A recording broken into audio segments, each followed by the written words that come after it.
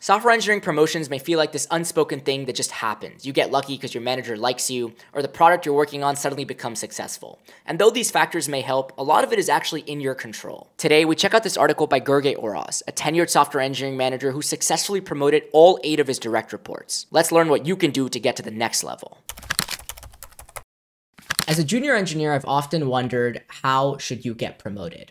You get the pretty generic advice like impact, drive more revenue for the company, mentor junior engineers, but more tangibly, what are the things I can do to get promoted? Well, today we're going to find out. Let's start with this graph or this chart, this pyramid at the very top where we have perception and we have reality. I guess the perception is that it's kind of equal amongst every level. And I'm not sure who actually perceives that, because I think I knew for a long time that the more senior you get, the more experience you have. At the bottom, we have engineers, junior to mid-level engineers, which take up the bulk of the workforce in the tech industry. And that makes sense, right? Because it's fresh out of college, you have a couple years of experience. And then as you get more senior, you build more stuff, you become a senior engineer, and there's, a handful of them. But then after above senior engineers, this is like the staff plus, senior staff, principal, distinguished engineer, technical fellow. There's only a couple. I mean, there are so few at the very, very top that you can probably count them in the whole industry. Most tech companies follow an approach of promoting people to the next level who are already performing them. This is definitely true. This is what people have told me, my previous managers. If you want to become a staff engineer, then you already need to be performing as a staff engineer. It's more likely for you to get promoted if you're already there. They're like, oh, the only thing I need to change is a number somewhere, some title, and just give you more money. That's so easy. Yeah, call HR and get it done, right? What should they be doing? Maybe it's mentoring junior engineers. Maybe it's leading meetings. Maybe it's leading entire projects and design and all that good stuff. And so if you just sit down and reflect and you're like, wait a second, I haven't actually been mentoring an engineer. Go to your manager and be like, hey, the next new hire, can I be their engineering buddy? Right? That's the stuff you have to start doing so that you're already performing at the next level. Okay, get your manager on your side. This is true. No matter how much of a meritocracy it is, if your manager isn't on your side, it's going to be so hard to get promoted. Companies want to hire trusted top talent. And what better way than to trust your current employees? Well, it's the same thing with your manager. If you're ever like, oh, I don't want this to be weird, we had such a great relationship, I feel like if I say the word promotion or I want more money, it's going to make it weird. Like, it's good for your manager too. Think about senior leadership. It's going to be like, hey, which teams are best compensated? Which teams have the best staff engineers? Which teams are the ones getting promoted? And that means that they're doing good stuff. They're building good product. They're making the company more money. These engineers are getting better and better. They're mentoring other engineers. That's a huge win for the company. It's in your manager's best interest to get you promoted because it also looks good on them. One of the criterias for a manager to get promoted is actually how many of his direct reports have been promoted. A manager whose team is becoming more senior indicates that they're doing an excellent job cultivating talent. And I wholeheartedly believe that. The higher you go, the harder it is to get there. And that's just like supply and demand, right? There's less engineers that can be at that level. So it's going to be more competitive. You're going to have to prove your worth more. And that usually takes more time, more years. Your team might be busy shipping small features and you're not going to be promoted to beyond the senior level if that's all your team is doing. There needs to be some like meaty, big impact stuff that your team owns. And more importantly, you are kind of the one leading. Do you wait around? Do you move teams? Do you ask for harder stuff? Do you propose new initiatives? There are no simple answers. You'll have to take the initiative, gather support, and ultimately take smart risks in your career, which is true. And that's usually why some levels are terminal, which basically means that as long as you stay at that level, you can't get fired. But it used to be senior was terminal, and senior is usually terminal at most other companies. Okay, so once you know how the promotion process works, you've assessed yourself and have your manager on your side, it's time to focus. So you need to set goals to close the gap on areas you lack, act and take responsibility like you're already at the next level. And I say this a lot. This is the classic fake it till you make it. Just because you're not at the next level doesn't mean you can't act like you're already there. It's like this person's already acting like a staff engineer. We just have to change a title and give him some more money. Bet. Versus this person's great at senior. I see potential in staff. I'm not fully convinced, but let's just promote them and see what happens. You're going to feel weird about that. The company's going to feel weird. And so what's probably going to happen is you're just going to get pipped. And so it's not even in your best interest to get promoted before you truly are performing at that level. Because what might happen is that you're in above your head, you start drowning, the company realizes it, you realize it, and then they show you the door. Build tools that get adoption across your organization. Help a junior engineer succeed. Pair program with other people. Become that person that your manager keeps hearing about, like, oh my God, Namanh is so helpful. Namanh is always free. Namanh is so patient. Whenever I need help, Namanh jumps on. In Slack or Teams or whatever you guys use, when someone types a question, jump in and be like, hey, I don't know the answer, but I'm going to help you find out. Or, hey, let me get back to you.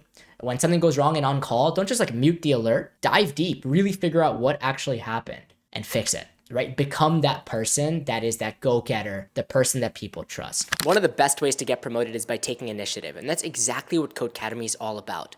They have both beginner and advanced content in 14 programming languages. And while the beginner modules require no prior experience, the advanced content is great for experienced learners looking to upskill. Their learning environment is also great, with the course content, the code editor, and the code output all in one screen right in the browser. And once you pass all of the exams in a select course path, then Codecademy professional certifications prove that you're actually ready for that next level. There's a 7-day free trial to explore all the premium benefits, but I'll do you one better. The first 300 people to click my special link in the description get Codecademy Pro for free for 1 month. Now let's get back to getting you promoted. I've been meaning to make a video on this for so long. Have a brag doc or a hype doc. Is this like a journal where you're just like, I'm the fucking GOAT? Put down everything you've done, even things that people don't even realize. Like, hey, spent 15 hours doing this. Have dates, have Slack links, have documents, have PRs of like, you know, fix this critical bug, like write it, have a, like just a append-only ledger of all the ways you're killing it. And there's a couple ways why this is important. One, when it comes time for promo, you literally just copy paste because you're going to forget,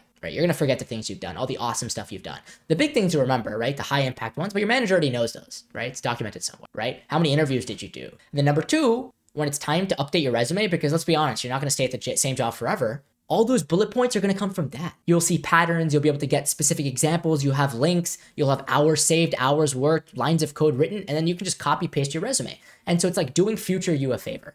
Doing a little bit of work now, just, you know, I'd say every couple weeks or at the most once a quarter, just taking some time to be like, let me reflect on all the cool stuff I've done. Let me go through all my commits, all my PRs. Let me just like, you know, search for myself in Slack and see what I've been up to. Just document a little snapshot of your progress. It's going to help you a ton. Get a specific mentor. And some companies will have programs for this, but even if your company doesn't have a formal way to do this, just reach out to like some super senior engineer and be like, hey, I really admire you. I think you're doing some really great stuff. I'm looking for avenues for mentorship. Would you have 30 minutes every 2 weeks to just chat? Most times they'd be happy to do it. Once again, it's going to help them have one other person they're helping and they can point to for testimonials. But number two, it makes people feel good. People like to do things that make them feel good. And what's a better feeling than helping a junior engineer get more money, get better, get promoted, have higher impact? That feels so good. You're like, hey, I had a hand in that. Letting people know the cool stuff you're doing is also important because your manager doesn't have all the time in the world and it's not their fault. They have many reports, not going to remember things.